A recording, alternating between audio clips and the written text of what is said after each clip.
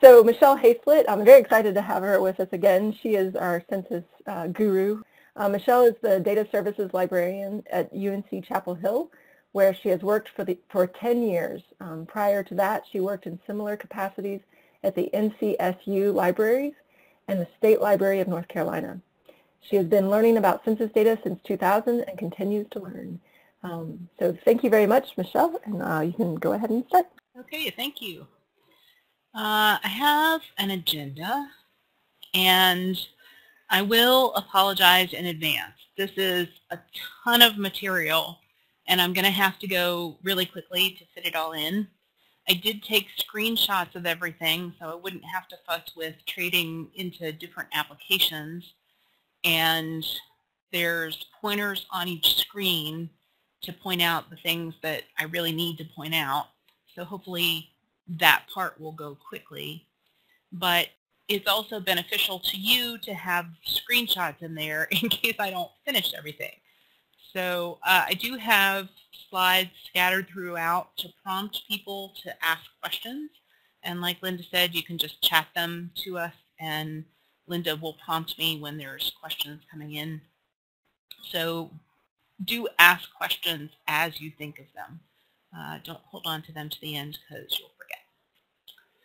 All right, so first I'm going to talk a little bit about American FactFinder and then move to the tools that are available that have aggregate data.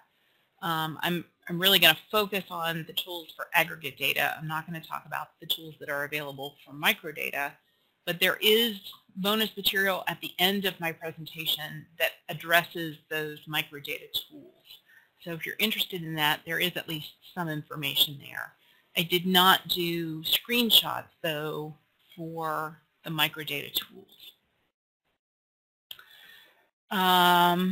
These are the tools I'm going to cover: NHGIS, Social Explorer, Simply Analytics, and Policy Map. And most of these tools have multiple data sets in them. I'm going to focus on population data, and although all of the commercial sources have the ability to map data, I'm not going to address the mapping components of those products. I'm only going to talk about the data. And yes, we will send out the PowerPoint after the session. So I believe it'll be linked from the Help Webinars homepage, and you can get it in your email as well. So first, the bad news. You really do have to know something about the census data to be able to pull it from any of these resources. Oh, Linda is reminding me that I should also mention the recording on the YouTube channel will also have a link to the PowerPoint slides. So census data is just complicated, and there's no way around the fact that if your data collection is complicated, then the way the data are presented is going to be complicated. So the more you know about the census, the easier any of these tools will be for you to use. I'm not going to talk about census methodology much, but we just did a help, we did a help session about the census methodology back in 2013, and so I refer you to that session if you want to learn more about the methodology overall. I am starting with American FactFinder because sometimes it is the right tool to use. So bear that in mind. I have to admit I have a little bit of a bias towards American FactFinder because it's the tool that I've used the longest, and probably because I understand its limitations pretty well. So I'm going to try to explain to you its limitations and its strengths, and do that for all of these tools so that you have a better sense of what's best to use when. I highly recommend playing around with the tools. The more you use them, the easier they become to use, and you can't break them. So if you play around with them, you'll be able to see what you can and can't do with them. So I did these excuse me, comparison tables to give you a quick snapshot about the tools. I'm not going to dwell on these tables. I'm just going to point them out to you. I do, in this table, rate the ease of use. That is completely my own opinion. And if you get used to using a different tool, it's very likely that you will disagree with my ratings. So bear that in mind. There are additional elements in this table to give you a comparison amongst them all. These are notes that go with the tables. I'll skip over that. Okay, so American FactFinder. It is the Census Bureau's official online database. The Census Bureau's mission is really to focus on collecting the current data. And so they do not keep older data. If you're looking for historical data, American FactFinder is not going to be the place to find it. We'll talk about that in the next slide a little bit more. It does have the strength of having all of the tables that they produce and all of the geographies that they use. Some of the other tools really focus on just the most commonly used geographies and variables. And so if you need something unusual and all you need is the current data, then American FactFinder is a good place to go. It's not exactly user-friendly, but I think that once you understand how the interface works, it goes a lot easier. And I think that's true of all of these tools. So you can see what you think after we go through some of the screenshots. American FactFinder does have a 30-minute timeout, but let me back up. 30-minute timeout. And that means that if you're trying to download a lot of data, it will probably time out on you. But they do have something called the Download Center, where you can create bigger downloads, all of the blocks in the country, all of the census block groups in the country, that kind of thing, or many, many, many variables. The Census Bureau doesn't have a lot of confidence in block group level data from the American Community Survey. They really make it difficult to find. And particularly from the start of the American Community Survey, the first block group data produced were in the 2005 to 2009 5-year data set. They did not make those data available in American FactFinder pretty much because they weren't great quality. The sample size really wasn't big enough to make those reliable data. So the first time that block group data is available in American FactFinder is 2013. You kind of have to use the 5-year summary files for block group data because that is the largest sample size as opposed to the 1-year data. And so the smallest geographies like block groups only show up in the 5-year data. If you are a regular attendee of these sessions, you may have heard me talk last June about data.census.gov. I haven't heard anything about the progress they're making in transitioning American FactFinder over to data.census.gov. But that transition is supposed to be happening like now. Between now and 2020, American FactFinder will be going away. So there's that. So these are the records management rules under which the Census Bureau operates. They only keep 2 of the decennial censuses, the current and 1 prior. For the economic census, which runs every 5 years, they keep the same, the current and 1 prior. With all of their annual surveys, their rule is usually the current and 4 prior, but because the American Community Survey has a 5-year rolling sample, they keep the current and 5 prior. So there's always 1 year summary files available that's outside the current sample. Okay, so this is what American FactFinder looks like when you first come to it. I tend to use the advanced search, but if you're not very familiar with it, the guided search may work better for you. The download setter is just below that for the big data downloads.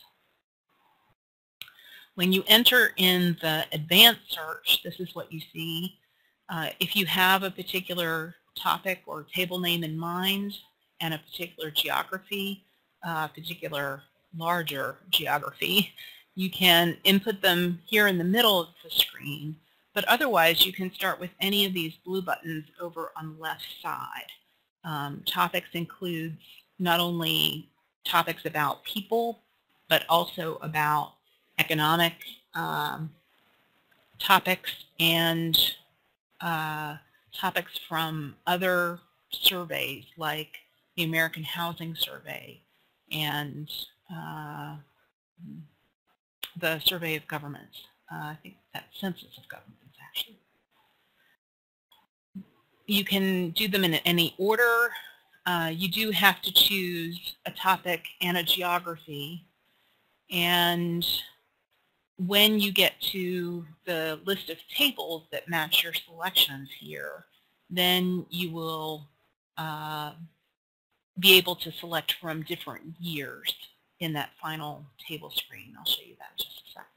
Oh well, here it is. So you see over here under the data set listing on the right, there are all tables here from 2017, but there's lots of pages here. And as you page further into it, you can get to earlier years. There are also ways under the topics screen to limit the years there if you want to do it there too. As you make selections with the blue buttons or up here with this search, then those selections always show up in this box at the upper left so that you'll be able to see what you have. The mistake that I see people make most often with many of these tools is that you try to select everything at once. If you do that, you're not going to find any tables in this list. The tables that show up here are only those that match all of the criteria that you've selected. And so if you put in race and income and education, there aren't going to be any tables that match those criteria. So you'll just have a blank screen here. So if you ever encounter that where you have a blank screen, back off some of your criteria and take a look at what else is available. In the same way, sometimes you'll see tables that start with an S. All of these tables start with a B, which in this case stands for base tables. S tables are subject tables that often cover multiple variables. And it's possible that you would put in a bunch of variables in your selections and then only be able to see subject tables because those would be the only ones that include all of those variables. If you want to see information about what's in each table, you can click on the table title to just go ahead and go to the table. You can also click on the eye to get a table shell. It doesn't have any data in the table. It just tells you how the table is constructed. So you can go directly to an individual table here, or you can use the checkboxes to select multiple tables and use this download option right next to the red down arrow that I put on top of this to show you the table titles and download the data directly from there. The National Historical Geographic Information System was created by the University of Minnesota Population Center. I don't know if you know, but there are population centers at universities across the country. And the University of Minnesota Population Center really focuses on making a wide variety of data available. They have a lot of tools, and there are at least 2, maybe 3 other of their tools in the microdata section, the bonus material at the end of the presentation. National Historical GIS is the tool that focuses on aggregate data. Most of the data sets that they make available are microdata. So the difference between aggregate data and microdata. Aggregate data focuses on summarizing data for an area. So you'd be talking about maybe a town, maybe a county, a state, or smaller administrative geographies like a census tract, a block group, or a census block. They're going to give you a single number that describes, say, the total population for that place, whatever it is. With microdata, you're not looking at data at any kind of summarized level. You're looking at the individual responses for whatever area you're looking at. You might still be looking at a place or, a town or an administrative geography, but what you're getting are all of the responses that were collected for that area. The thing about the NHGIS that's special, there's 2 things really. One is it's the first place that census data back to the first census in 1790 was available. Were available actually, because data is plural. So that historical range is exceptional. There are only a couple of sources that do that, and this is the only one of them that's free. The other thing that it does is, if you notice that GIS part of its name, it really is oriented towards providing data for mapping purposes.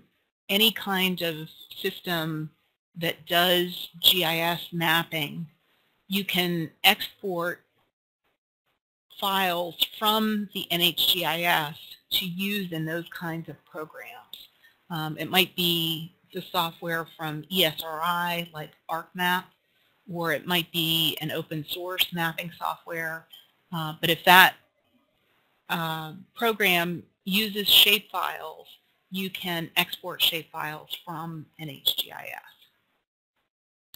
The thing that the implication of that kind of has a negative effect for many users is that because it's adapted for exporting a lot of data, it doesn't work at all to generate a single number. So if what you really wanted was the population by race for a single county, you're not going to be able to get that. It's going to generate all of the counties in the country. So it's kind of a blunt instrument that way. You do have to register to use NHGIS, but it's free and you create your own login. I think that the Minnesota Population Center uses that information to measure their impact. Most of their funding is grant funding, and so they have to show their impact back to their funding agencies. Accounts are renewed on an annual basis. They try to emphasize with people that you shouldn't try to identify individuals from these data. You shouldn't use these data for commercial purposes. It's a research database. The interface is not entirely intuitive, but just like American FactFinder, the more you use it, the more it makes sense. You still do need to know a lot about the census, and the fact that it has historical data can be challenging in this way because the Census Bureau has made different choices about how to organize the data over time. And so in 1980, the census tracts are in a slightly hidden place. compared to other years. The good thing is that their documentation is excellent. They have a user forum that can answer lots of questions, and their staff are available if you run into something you've never seen before and the user forum can't help you. The staff are very responsive to email. I've never had them lag more than a few hours when I've been trying to get an answer to a question.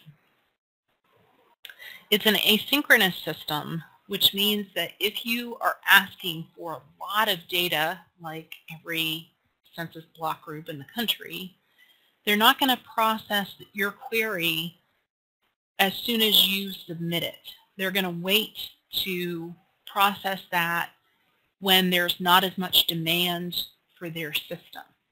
So it might be that it runs at 3 a.m.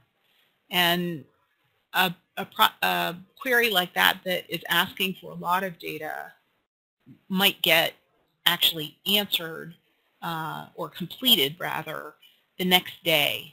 They'll send you an email when your file is ready to download, and it'll have a link in it to get you back to the place to download it. So here's the screen that you get when you go to nhgis.org. Links for all of these tools are in the slides. I will point out a couple things here. First, this is where you log in. You can do a fair amount of poking around in the interface without having to log in. But if you're going to download, well, not even if you're going to download data, if you're going to actually submit a query, you have to eventually log in, and it'll prompt you if you don't. Here's where you find their FAQs and help documentation. And then to actually get into the system, you either select data or get data. Both of those take you to the same place.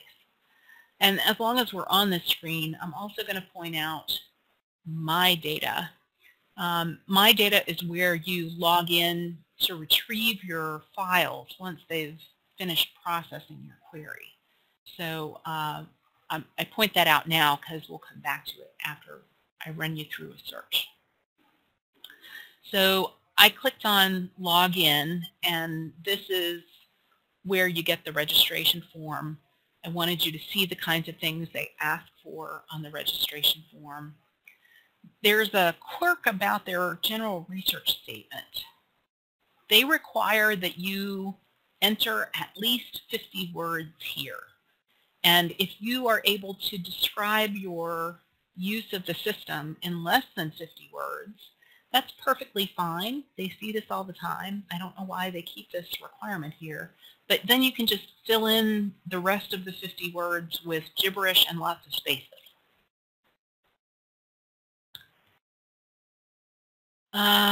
Okay, so this is the interface. It seems a little bare bones, but it's the same kind of, so you can start with any of these green buttons to add the criteria, just like you did in American FactFinder. It doesn't matter where you start, you can do it in any order. I started with geography, so you see that the default is to give you the most popular ones, but you can switch to others of these categories if they better match what you're trying to do. If you click on one of the plus buttons, that's what actually selects something.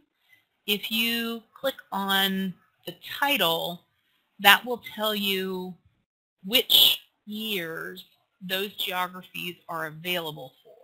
So that can be useful information if you're not sure what you're going for. And again, it'll pull all of those geographies for the whole country. It doesn't give you an option to just pull specific areas.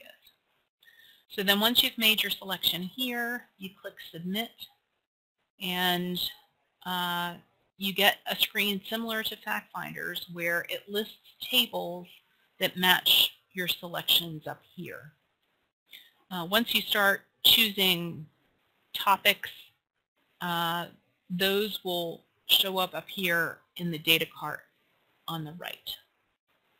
Notice what I've selected so far is just counties, and there are 33,984 possible tables that have county level data.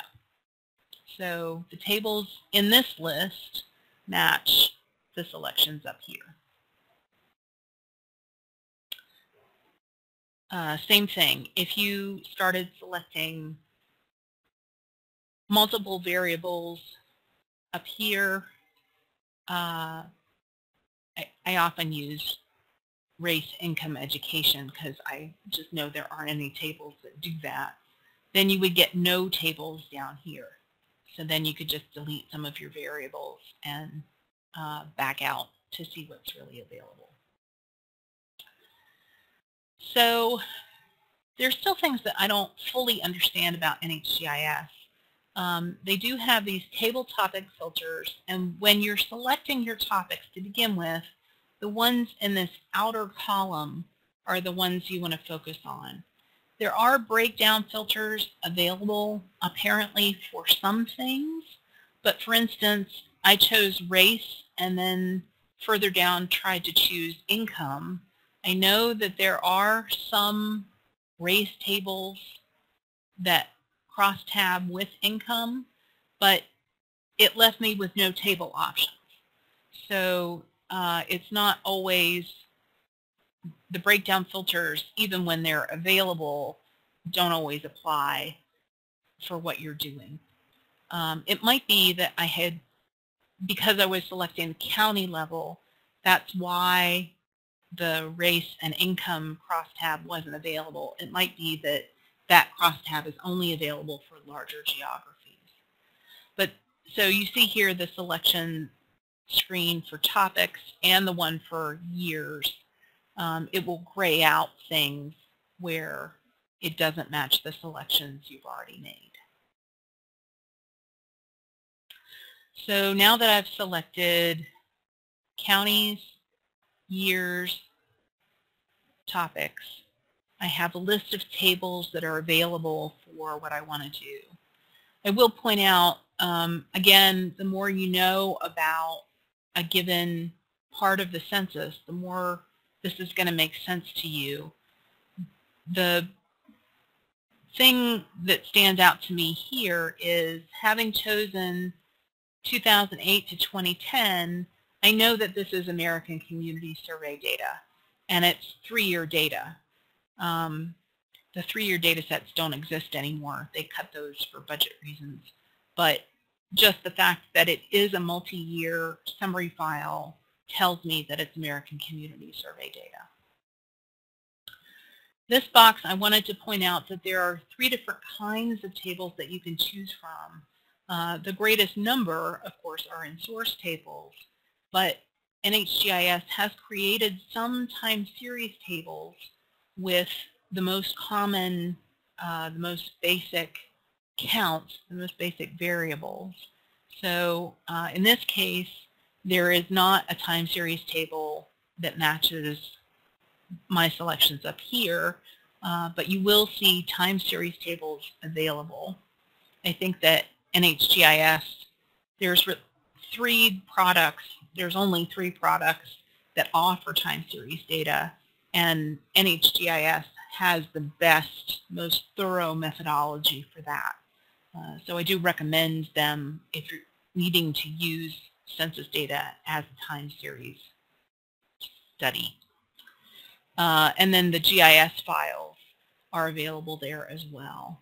You do the same thing here of selecting a variable by clicking the plus button, and then that shows up in your data cart up here. When you're ready, when you have all the things that you need, you click continue up here to continue. And then you get a screen like this. This screen just gives you a chance to change some of your options. It shows you that you've only selected one table and you have one of 23 available geographic levels. So if you wanted to add more geographies here, you could do it here. Mostly I just click through it to the next screen. So on the next screen, it gives you some options for changing the structure of the output that you get. If you need to use this in a GIS package, you could choose Common Delimited, the default. But if you needed to use it in a statistical package, a fixed width format is going to work better for you. So you could change that. You can also combine files into a single data file or keep them in separate files depending on what your needs are. I point out the description regularly because if you use NHGIS with any regularity, you get a long list of your queries at the end of the process. And the description is the only way you're going to be able to tell them apart from one another. You'll see when we get to the end, I have not a long list, but a list of my queries. And I've only done descriptions for a few of them. So it's pretty easy for that to get out of hand if you use this very much at all. Oh, so here it is. This is the extract history page that you get to when you finish your query. And you'll see that it shows your most recent one as being in progress. And then when it's finished, you get a complete message, and there will be a link in one of these two columns for you to actually download your data. Apparently, I did some exporting of team data for a patron named Tom. I don't even remember what that was about. Wasn't that long ago either. Here, I did ask the University of Minnesota Population Center staff if it's possible to clear out this list. And what they told me is no, there is no way to clear your list. What happens with this is there aren't any links in the table now because they only hold the download file for a couple of weeks. So you have some time to get to it, but then after 2 weeks it goes away. And they maintain this list in order that you can resubmit your query if you find that maybe you trashed that data and a year later you need it again. You don't have to reconstruct the query, you can just resubmit it. Once you have an email that says your data query is ready, you can follow that link, or you can come back to the NHGIS page and click on that My Data link so that that will take you back to this same page. So we had a question come in a little bit later about American FactFinder. Okay. Go back there. It was, and Jenny might need to type in to explain a little bit more, but she was asking basically whether or not the search was Boolean style in the American FactFinder search. If the search is Boolean style, yes, it is Boolean style. I don't know if you can insert ORs. I don't think it really works that way. I think they're only using AND. So there's that. And then the question that we just got about New England places, those are a specific category of geography for the Census Bureau. And so you will find New England places as their own thing. It's what they call them is geographic summary levels. And so there is a specific summary level for New England places. Other questions? Oh, Jenny meant cross-tabbing, I think. She typed again in here. Oh, you mean for the Boolean question? Yeah. Cross-tabbing. Okay, so what happens with cross-tabbing is that there are standards for how much data the Census Bureau can release without breaching confidentiality.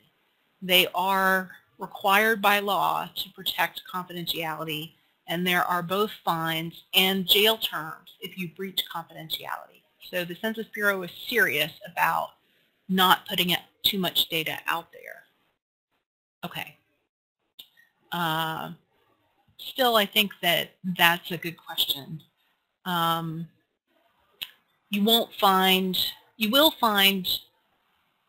3, maybe even 4 variables cross-tabbed in a given table, but you're not going to find any more than that. At that point, you're going to want to switch to the microdata to get custom cross-tabulations. Okay, Social Explorer. It has a very user-friendly interface. It is the other tool that I'm willing to recommend for time series data. It has a user-friendly way to do it. The third tool is the longitudinal track database from Brown, and that's much harder to use. So I do recommend Social Explorer for that, and I don't think I noted that it has time series data. They do occasionally use tabs in their interface, so that can be tricky. It does have the full history back to 1790. It's commercial. It does have a little bit of free data on their website, so you can take a look at that. It does say it has all the data for all the years, but they do tend to focus on the most commonly used things. And it does have separate interfaces for maps versus tables. The maps interface has fewer variables than the tables one. It's just not easy to map everything. It does have some nice options in mapping for comparisons. So once you do have to create an account with Social Explorer even when you have a subscription, and this is the dashboard that it puts you on once you log in. So you choose either maps or reports. Reports is the interface that you use for generating tables. When you go to My Reports, it says you don't have any yet. So then you click on Create Report to create one. And then it's a drill down system. So you select the data file that you're interested in using. I think I went with ACS 5-year data. Once you choose it, it opens up a detailed window so you can choose the year that you need. Then it puts you into a drill down system for the geographies. So nation is the default, but it has a hierarchical system. So the indents show you how the geographies run. Counties are, of course, subsumed under states. So when I choose county, then it offers me the chance to choose a particular state. It also lets me choose if I want all counties in the country or just all counties in the state of North Carolina. Or you can choose individual or multiple counties down here. Once you've chosen them, once you've highlighted them, you have to add them to put them in. What you can barely see there is the current geography selections. So I chose all counties in North Carolina and added it to my selections, and then you click Proceed to Tables to go on to the variable selection. The list tables is the default.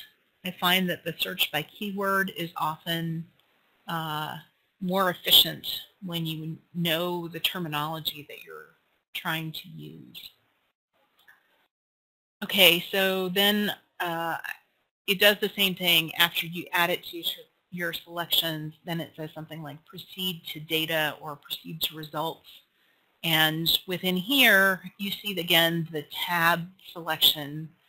Here's just a viewing area for the tables, and you only get 5 geographies at a time, but you could switch to Excel or data download for statistical package formats to download all of the data.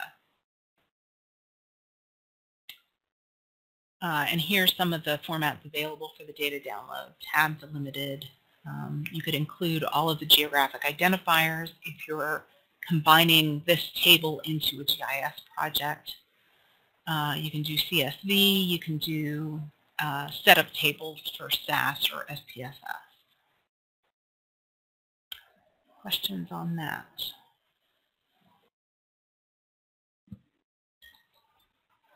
All right, I'm going to buzz right ahead. Keep questions coming. I have to cover Simply Analytics because it's available to North Carolina folks through NC Live. I feel like it's my least favorite of these tools.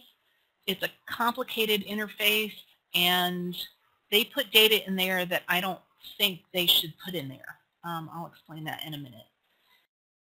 The more you use it, the easier it's going to get, and they do have good introduction videos and documentation to help you use the interface. It focuses on the most current data. The furthest back the historical data goes is 1980. It is commercial.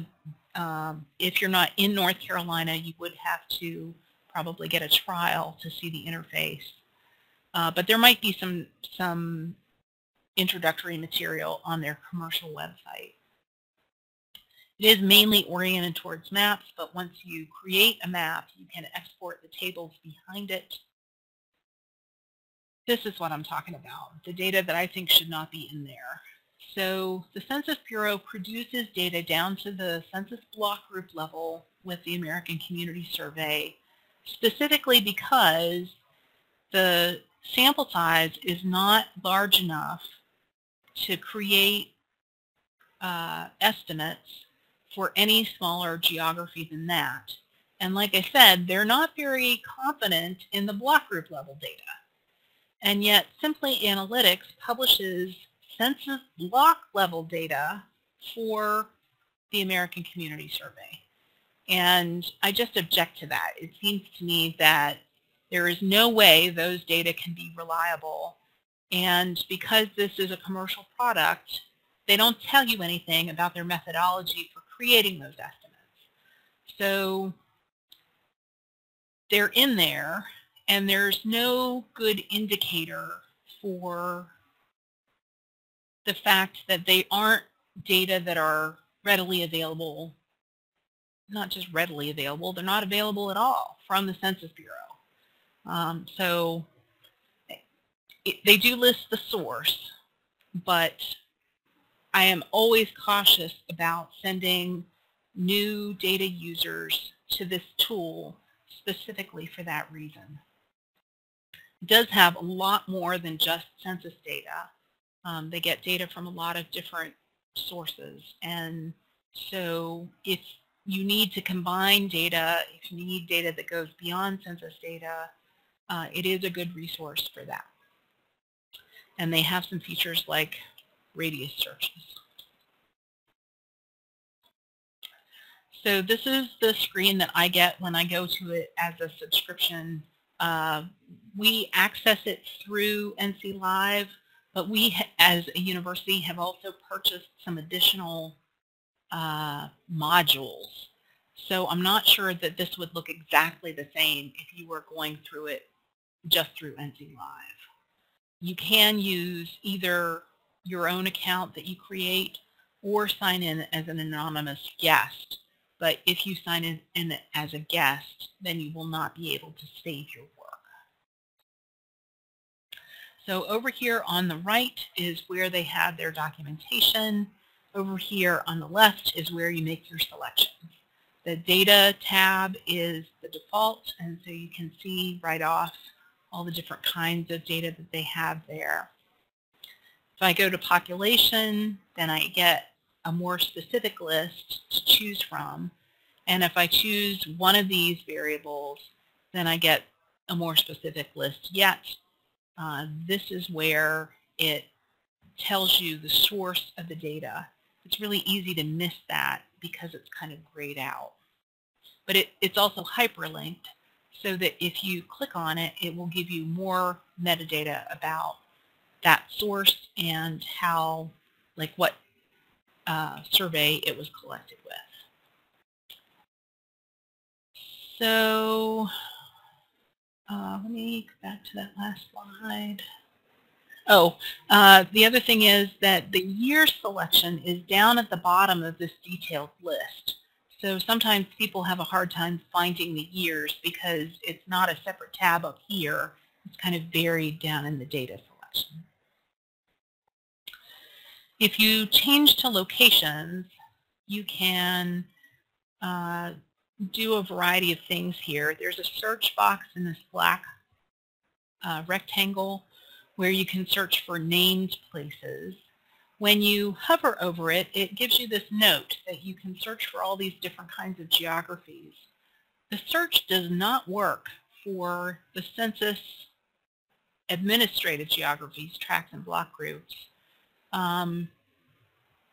But you can zoom in, like if you searched for Charlotte, which is what I did, then you can zoom in to see the tract level data. But then you kind of have to know where the census tract is that you're looking for. So it's kind of difficult to use if you're looking for a specific tract and you don't know where it is. So this is my map of Charlotte. Note that it automatically goes to a zip code level, but you can change that if you wanted to switch to one of these others. I am sorry to say that the red color is the default, and wow, I have a hard time looking at that every time I go to this. But you can edit that over here. You can change both the color scheme and the ranges that it displays the data in. So there is some ability to moderate that glare. If you wanted to switch to the comparison table here, that is how you would get to the part where you can export the table. Edit, I highlight the edit button and the comparison table again. So when I click on comparison table, this is what I get, just the simple table. And then if you go to export, that's where you get to be able to export in different formats. They have Excel and CSV and that kind of thing. So now if you switch to the businesses, you can look at industry categories either by SIC or NAICS. I chose retail trade and got then a more specific list. And if I went to grocery stores, there's two different ways, two different categories of stores to look at, so that if you wanted to look at food deserts, you could use this information to do that. The thing is, it doesn't display these on the map. It just gives you a list of the businesses that are in that industry category. So you would have to pretty much export this again as a table to use that outside of the system. And this is reached by clicking on this businesses button down here. Okay, questions on that? Flying through this, we only have 8 left. How you would, oh, I missed that question. Linda, could you read it back to me? Yeah, sorry. I'm wondering how you would compare, for example, with Simply Analytics, some of the other tools the Census produces, such as Census Business Builder on the map. Yeah, so I can't really address that question within the context of this webinar. I'm really focusing on the population data here, partly because my expertise is really not in the economic data. So maybe we can have another webinar about that and recruit somebody else to do that webinar. All right, the last tool is Policy Map. This is another tool that focuses on mapping. I think it's a pretty easy interface, but it does take some orientation. It's hard to tell where the census data are, kind of like Simply Analytics. It doesn't make it very obvious what the source is. It also focuses on mostly the current data. The history is only back to 2000. And again, it's commercial. You'd probably have to request a trial. You can export tables for the most part from this, but they source some of their data from third-party vendors. And so if the vendor only licenses their data, then they're not going to let you export those data tables. There is a way to get to a list of their sources where you can kind of figure out that it's a third-party source. But you should email me if you want to know how to do that, because it's a little complicated to explain. There is a wide variety of data in here, all of it oriented towards public policy issues. And you can upload your own data to map it together with the data that Policy Map includes. So that's kind of a nice feature. It does have a feature called 3-layer maps, and those can be a little tricky to figure out. Another thing that I don't mention here in the slide, it has both point data and layer data. So if you're familiar with GIS mapping, you know that sometimes you're going to map the specific addresses of, say, a business or a hospital. And sometimes you're going to look at boundaries, like city boundaries. And sometimes you can do point data for places that have boundaries. So instead of doing boundaries for a city, you might only have a point on the map for where a city is located if you're looking at it from high level, like satellite kind of view. You're not going to be able to see the boundaries anyway. You're just going to see the point location. So if you're familiar with mapping, then you're going to notice the difference between the point boundaries, the point locations, and the layers within this tool. But if you're not familiar with mapping, you're never going to see those distinctions. So this is what it looks when you go to their website. You can search for a location here and a topic here, or you can zoom to a location on the map and select different variables up here. I'm pointing some of this out. Uploaded data is where you could load your own data. And then this is where you get your topics. So I went to demographics and then to race and got this more specific list. And then when I chose Asian, I got all of these different categories of specific kinds of Asian origin. So I chose Vietnamese. They go with a default purple color scheme, which at least is not so bad as the red for people who are colorblind, but still maybe not my first choice. It shows you the data layer you selected over here, and the source is right there, teeny tiny letters. Again, if you click on that link, it will take you to more metadata about the source. You can change your options somewhat in the legend by selecting a different year, by changing the colors or the ranges. So it's pretty intuitive that way.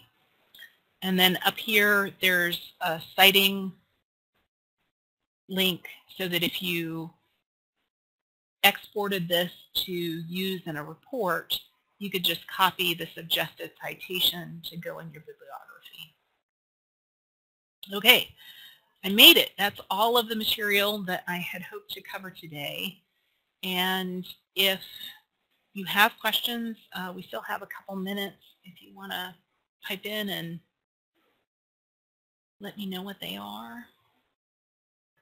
There is another slide in here somewhere that does race by town. Okay, so I hate to say it, Jenny, but that's an impossible question, at least for the time being. It is still true that NHGIS and Social Explorer, even though they go back to 1790, they don't have all of the data that's available. And those earlier years of the census, still have pretty limited sub-county level data. So I think NHGIS only has place data back to 1970.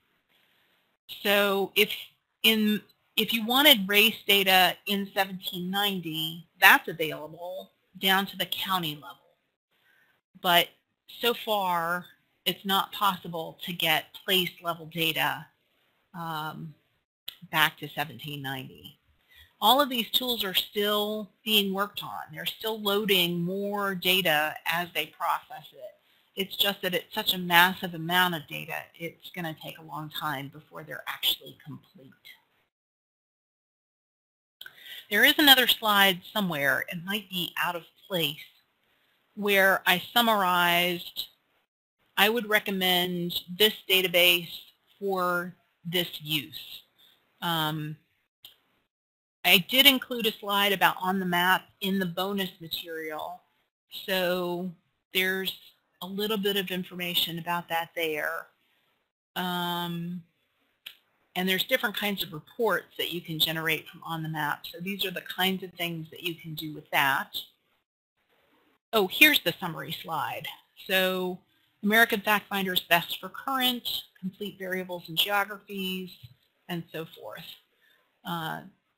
To, again, give you more information along with those tables to compare what the strengths and weaknesses of the different resources are. Other questions? We had a question about the individual historical census. The actual enumeration forms? Yeah, so that's, and that would be Heritage Quest is the main one we use here. I don't know if other people, and Ancestry I've heard, we don't have access to it, but. Yeah, we had Ancestry for a while because we helped them with newspaper content, but we don't have it any longer. I believe our public library does, and that's not through NC Live, that's just a database that our public library decided to subscribe to. So you might check with your local public library and see if they have options. The enumeration forms are released 72 years after a census is taken. So as far as I know, 1940 is the most recent that's out. Yeah, it's 1940. And Heritage Quest is through NC Live if you are North Carolina. Oh, that's good to know. And that, yeah, that's a great resource. I think it's owned by Ancestry.com right now. But if you can get it, I think it's cheaper than Ancestry. But we get it through NC Live in North Carolina. Mm-hmm. Well, I'm sure, thank you so much, Michelle, for this. This has been a really great overview and of some of these sources. And for Minnesota Population Center, there's a webinar that we did in 2016, I think, where they go, actually Minnesota Population Center did a webinar on their products, and so they go into all the different things besides just NHGIS, which is a wonderful, wonderful product. It has saved my life many times. Yeah. But thank you so much for doing this, and just see if there's any more questions or. Well, I'm happy to help. I'm glad that this was helpful to you. And if you have questions about the census, you're welcome to email me. If I can help, I'm happy to give you quick pointers.